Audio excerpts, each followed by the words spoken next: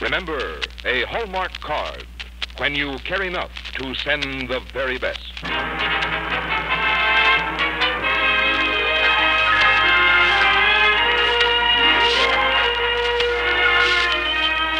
From Hollywood, the makers of Hallmark cards bring you a true story from the life of J. Edgar Hoover on the Hallmark Hall of Fame.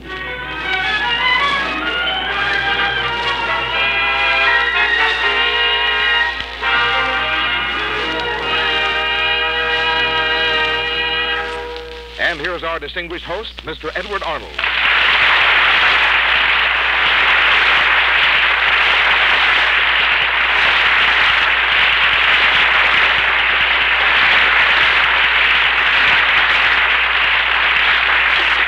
Good evening, ladies and gentlemen, and welcome to the Hallmark Hall of Fame.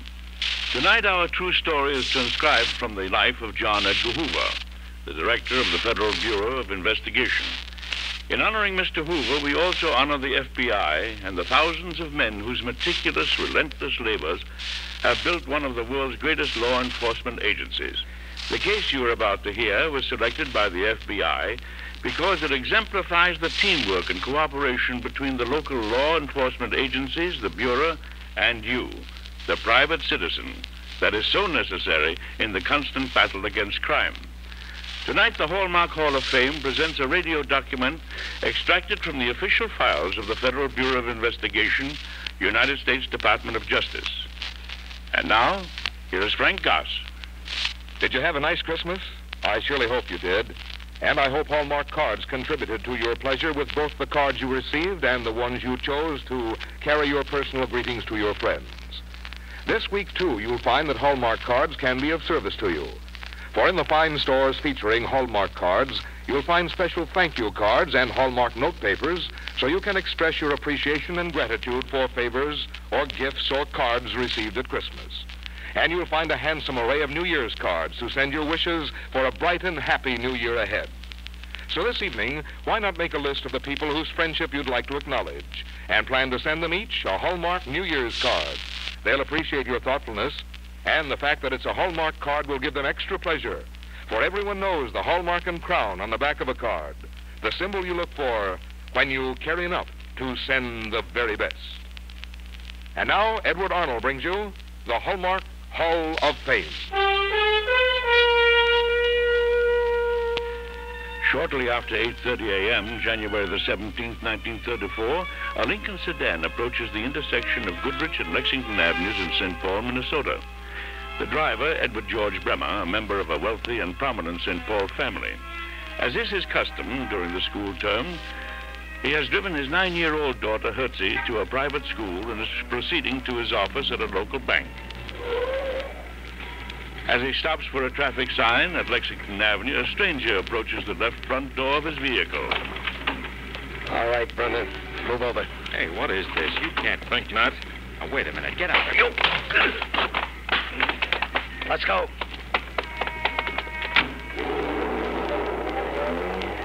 About 10:40 a.m., Walter McGee, a contractor, received a telephone call. In his office, 118 West Central Avenue, St. Paul, Minnesota. Hello? This Mr. McGee? That's right. You a friend of Ed Bremer's? Why, yes. What? There's a note for you out the side door. If you want to see it again, you'll do like it says. Just like it says. Hello. Hello, who is this? Hello.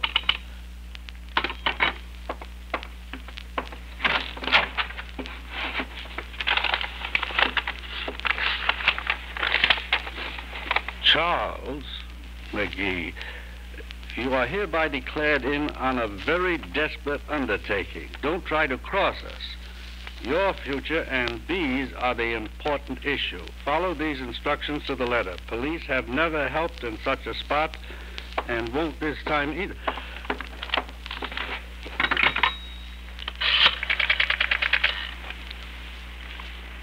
Operator, get me Washington, D.C., please.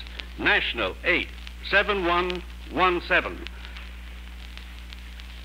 Your friend is none too comfortable now, so don't delay. Federal Bureau of Investigation.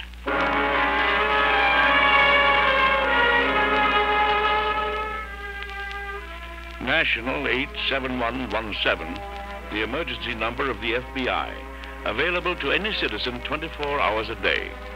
A call to this number sets in motion a chain reaction, activating law enforcement agencies on a national basis. At 4 p.m., January the 17th, 1934, a meeting is held in the office of the director, located in the Justice Department, Washington, D.C. The facts have already begun to pile up. The ransom demanded is $200,000. Payment to be made in $5 and $10 bills. No new money, no consecutive numbers, large variety of issues. Excuse me, Mr. Hoover. Yes, Mr. Bryant? Wouldn't that seem to indicate that the kidnappers are professionals? Part of an organized gang? In my opinion, yes.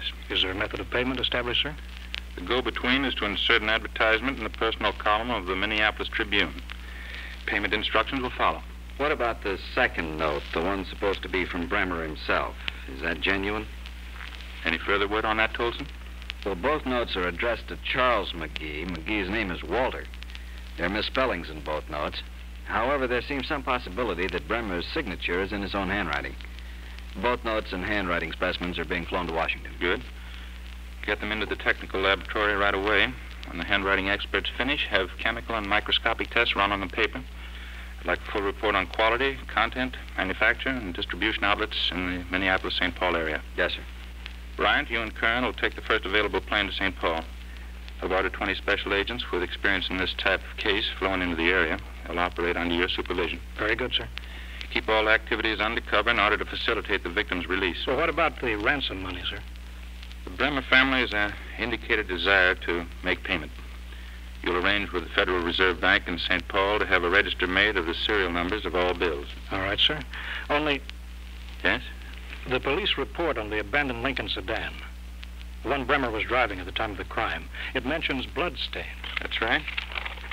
Brownish stains on steering wheel, gear shift, door sill, back of front seat, and car floor.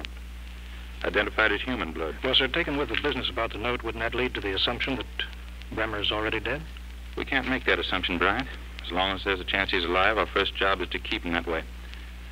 All right, gentlemen, that's it. You'll work out of the St. Paul field office, but I want personal reports on all developments.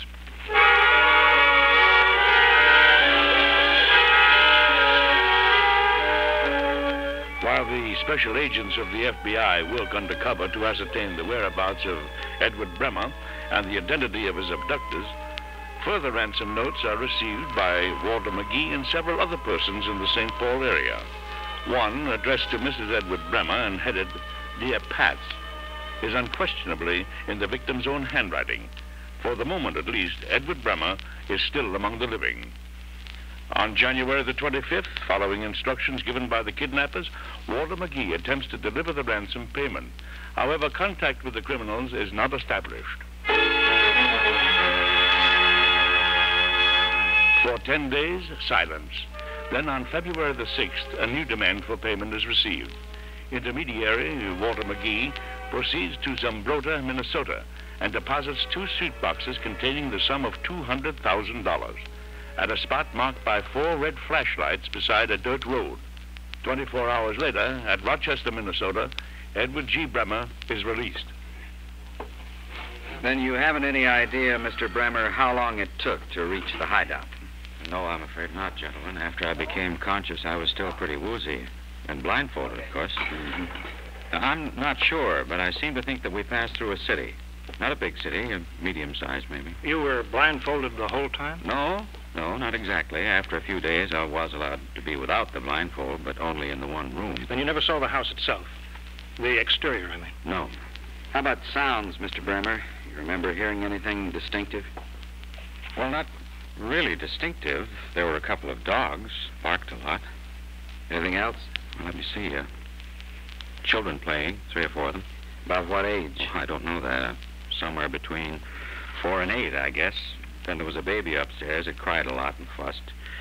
Year and a half old, I guess. That's about the ornery age. It was my kids, anyway. I used to think a lot about Hertzie, quite a lot. Especially when I heard that baby. I guess you understand. Sure. What about inanimate sounds? Traffic, for instance. Yes, traffic. Heavy? Main highway? I think so. quite a few trucks and buses. I remember them shifting gears a lot. Like at a stop sign or a railroad crossing? Yes, that's what it sounded like. There were some trains, too, not too close. Mostly morning and evening. Commuter special. Yeah, might be. Any noises peculiar to the house itself? Well, not that I can think of. Wait a minute. I'm pretty sure there was a coal stove in the next room. I could hear the coal being fed into it. Let's see now. That gives us a house with children and dogs, having a coal stove, near a main highway, not too far from a commuter. Mind describing the room, sir? Well, small. 10 by 12, I'd say, and run down. Old brass bed, fairly new wallpaper, and, the wallpaper. You remember the pattern? Clusters of forget-me-nots surrounded by pink roses. Think you could recognize it in a sample book? I'll never forget that wallpaper, Mr. Bryant. One more thing, Mr. Bremer. The trip back from the hideout to Rochester. Remember any unusual details about that? Well, as I already told you, gentlemen, we started out in a business coupe, then switched to a four-door car of some kind, a sedan, I guess. And I had to squat on the floor behind the driver. There was a tin can next to me, about a regular old 5-gallon gasoline can. I'd say I could rest my elbow on it as we drove. Sure about its being a gasoline can? Yes, positive. I could smell the vapor.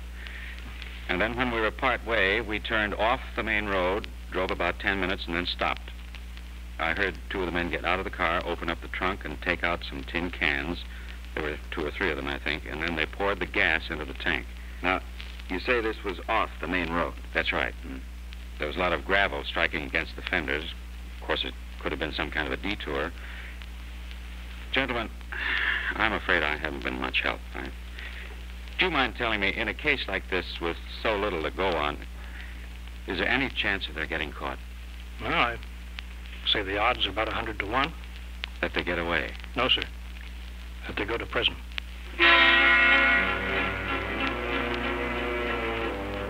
Not much to work from.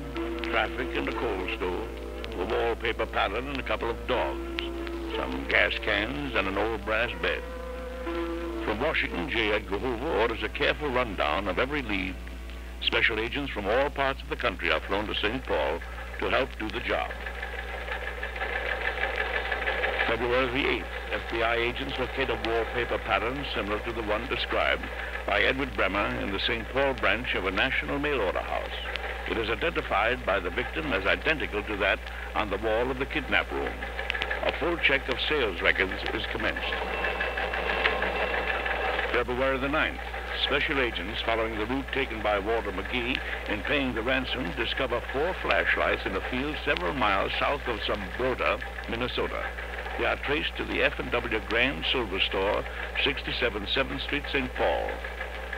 A girl employee's description of the purchaser is forwarded to the FBI Identification Division in Washington to be checked against known criminal files. February the 10th, as a result of an FBI bulletin, the sheriff of Columbia County, Wisconsin, turns over to the Bureau for large gasoline cans in a funnel found by a farmer near Portage, Wisconsin. They are flown immediately to Washington, D.C. to be checked by the single fingerprint section of the FBI's Identification Division for latent fingerprints. And a meeting is called by Mr. Hoover. All right, gentlemen. We've got some evidence. Let's see if we can put it together and come up with some answers. We know that there were at least 5 men involved in the kidnapping. We know we're dealing with a highly organized gang, most likely one of long standing. Next, there's a latent thumbprint on one of the gasoline cans. Did it match up to the file, sir? Yes, Arthur Barker, also known as Doc Barker. Next, the salesgirl's description of the man who purchased the flashlights appears to be that of Alvin Carpus, and the girl has identified a photograph. Well, it all seems to add up. The Barker-Carpus gang. Exactly. Just about the most dangerous and best organized group of criminals still at large. Well, we've made progress. We know our enemy. We know he's tough. Now let's find him.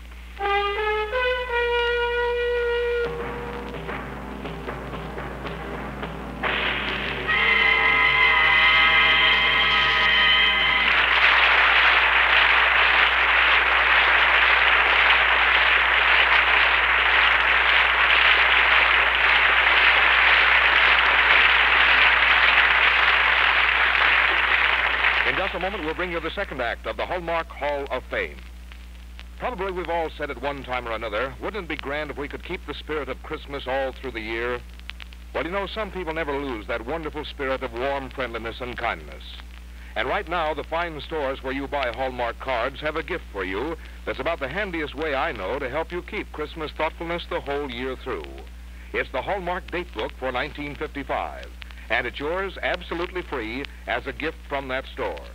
This little book, small enough to fit in your purse or billfold, has a calendar page for every month of the year, with ample room on each date to write in your engagements and the names of friends you want to remember on that day. There's space for addresses, too, as well as room for your Christmas card list, which you'll probably want to bring up to date right now. The Hallmark Date Book actually serves you as your social secretary throughout the year, reminding you of birthdays, anniversaries, and all those occasions when you want your friends to know you care. And now your store has this Hallmark Date Book for you, a kindly remembrance that's yours for the asking. It's the fine stores that feature Hallmark cards' way of wishing you health and happiness for the new year. And now Edward Arnold brings you the second act of our true story from the life of John Edgar Hoover.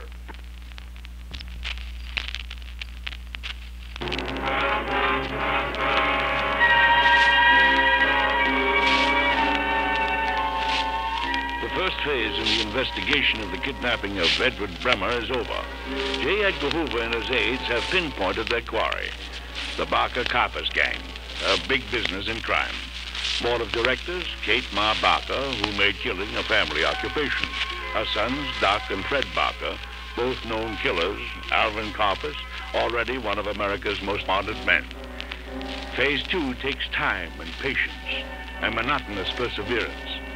11 months go by without a major arrest. Finally, in the first week of January 1935, the efforts of the director and of hundreds of special agents begins to pay off. Doc Barker is located in Chicago, Illinois, placed under surveillance 6:30 p.m., January the 8th. He's coming out. Let's go. Hold it, Barker. Federal officers, United States Department of Justice. You're under arrest. Among Doc Barker's effects, special agents find the following: enough small arms to equip a squad of infantry, a letter in the handwriting of his brother Fred, mentioning an alligator hunt for a critter named Old Joe, a map of Florida with a pencil circle around the area of Ocala. J. Edgar Hoover moves quickly. Special agents were flown into the Marion County area of Florida. Investigation shows that Kate Barker and her son Fred are residing in a cottage located on Lake Weir. At dawn on the 16th of January, a picked raiding party approaches this cottage. The Barkers resisted arrest. When the government agents entered the house, both Ma Barker and her son were dead.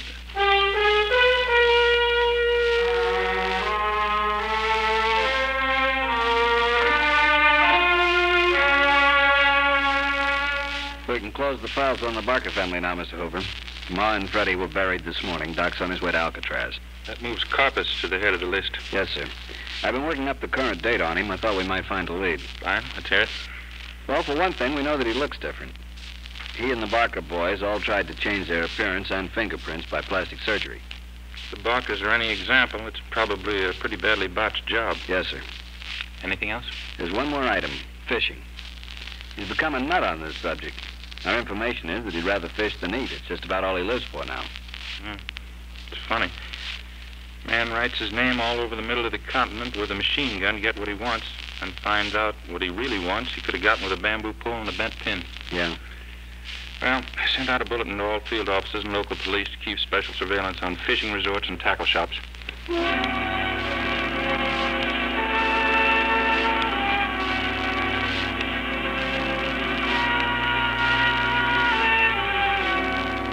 Phase 3, Alvin Carpus. The work is slow, methodical, monotonous. The results, nil. Then at Corpus Christi, Texas, a pier operator recognizes a photograph. You're sure this is the same man, Mrs. Humboldt? Dead sure. Oh, I'd know those eyes in a place. Cold, like one of them big river catfish. Look out one of my boats most every day. Didn't get much, though. Always complaining about the fishing. Finally, about 2 weeks ago, he stopped coming. I guess he moved on. Any idea where? Ever hear him mention trying some other spot? Come to think of it, he did say something about going to New Orleans.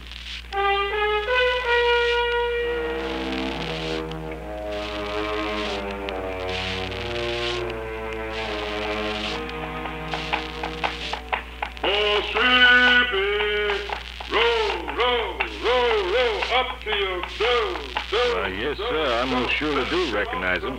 He's the fellow that built the yellow feather jig day before yesterday. Happen to know his name? Afraid not. Lives somewhere in the neighborhood, though. Seen him around, drives a dark car, Plymouth, maybe. The reason I remember him so clear was that yellow jig. Can't catch no fish on a yellow feather in New Orleans this time of year. Word is flashed to Washington that Alvin Carpus, public enemy number 1, has been located. The director, accompanied by Associate Director Tolson and a picked squad of special agents, flies to New Orleans to take personal command of the raiding party. These plans are a detailed layout of the apartment Carpus is occupying on Canal Street. As you can see, it's on a busy intersection. Windows covering both corners, 2 exits. Just about a perfect defensive position. Which way do we approach, sir? The raiding party will be divided into 4 groups. Group 1, consisting of 2 cars, will park on Canal Street at 5 p.m. Tolson and I will approach the building from the north, meeting the occupants of the other car at the door. Group 2 will cover the back of the building. Bryant, you will take charge there. Yes, sir. Groups 3 and 4 will be deployed on rooftops and in an automobile cordon, respectively. Any further questions? Canal Street's pretty heavily traveled that time of day, sir. Arrangements have been made with City Street Maintenance to hold 1 lane closed on the side of Canal Street nearest Carpus's apartment until just prior to 5 o'clock. That should enable us to rendezvous without interference from traffic and still not alert the fugitive. All right, gentlemen. We'll get the equipment together and be ready to go at 4 p.m.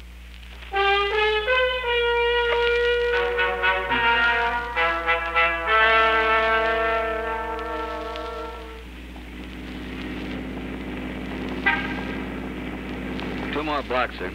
The other groups are in position already. Oh, no, cut right in front of us. There's too much traffic, sir. We can't get around him. Maybe we'll turn off the next corner. No, he's still with us. I thought white horses were supposed to bring luck. Yes, it's Carpus. It's 5:02:15 right now. Don't try forcing him onto the sidewalk. No. Not too much attention. Just have to stick it out. Look, there. Coming out of the apartment house. Yeah, that's Carpus, all right. Come on.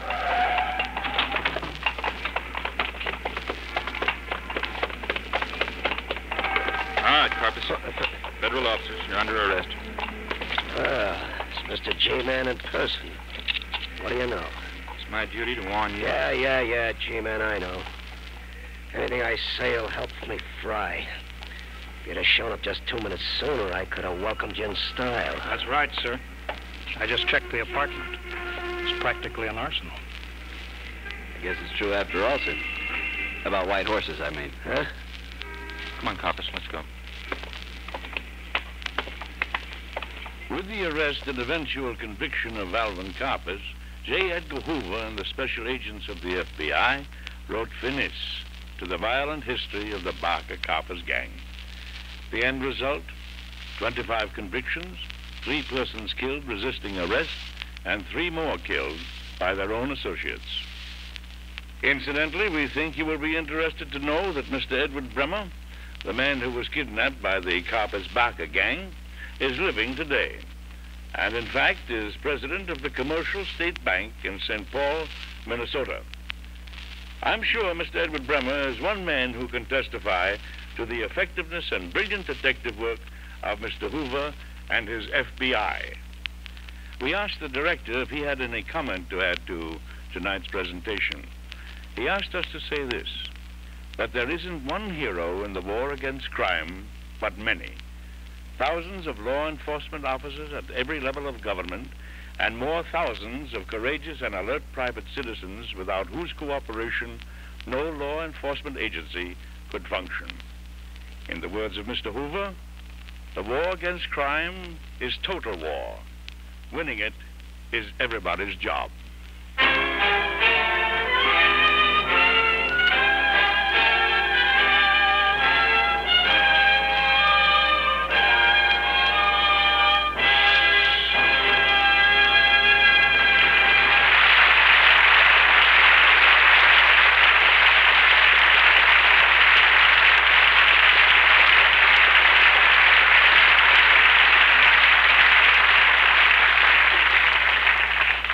Mr. Arnold will return in just a moment.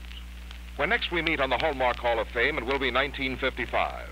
And on behalf of the makers of Hallmark cards and all of us associated with the Hall of Fame program, I'd like to wish all of you a most happy and bright new year.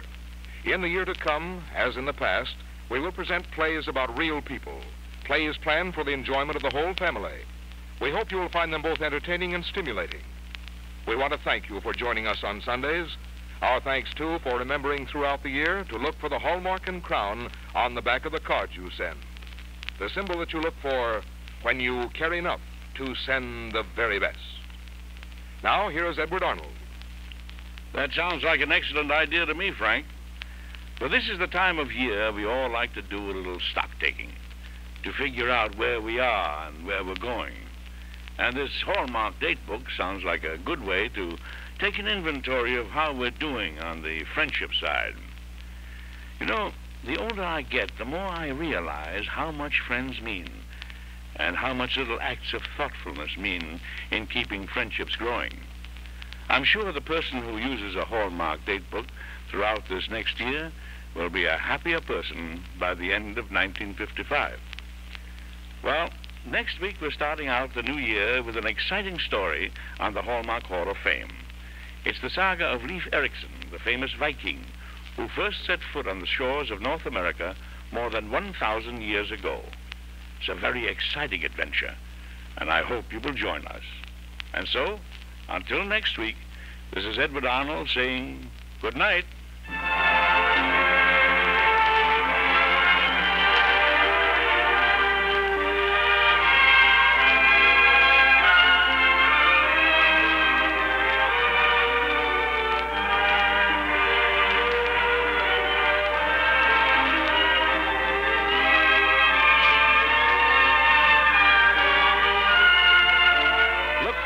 Hallmark cards that are sold only in stores that have been carefully selected to give you expert and friendly service.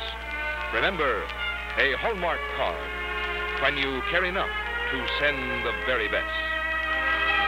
The Hallmark Hall of Fame is produced and directed by William Prue. Tonight's transcribed strip by Robert Yale Libet. Heard in tonight's cast were Barney Phillips, Harry Bartell, Wendell Holmes, Dick Perrin, Frank Gerstle, Lou Krugman, Whitfield Connor, Herb Butterfield, Virginia Gregg, and Roy Glenn Sr. Next week, the Hallmark Hall of Fame on television will present a dramatic story from the life of William Tell. This is Frank Goss, saying goodnight to you until next week at this same time, when you'll hear a true story from the life of Leif Erikson, the famous Viking. The following week, a true story from the life of President Andrew Johnson, starring Mr. Edward Arnold, on the Hallmark Hall of Fame. This is the CBS Radio Network.